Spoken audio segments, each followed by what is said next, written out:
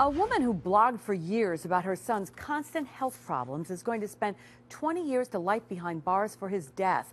This is the blog that Lacy Spears set up about her 5-year-old son, Garnet. And as you see here, last month she was found guilty of second-degree murder in the death of the little boy. Prosecutors say she craved the attention and then she killed him because she was afraid he'd start telling people that she was making him sick.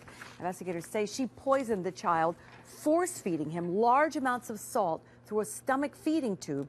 It caused brain swelling and seizures. Today, the judge said Spears suffers from a mental illness, adding that the crime was still, quote, unfathomable in its cruelty.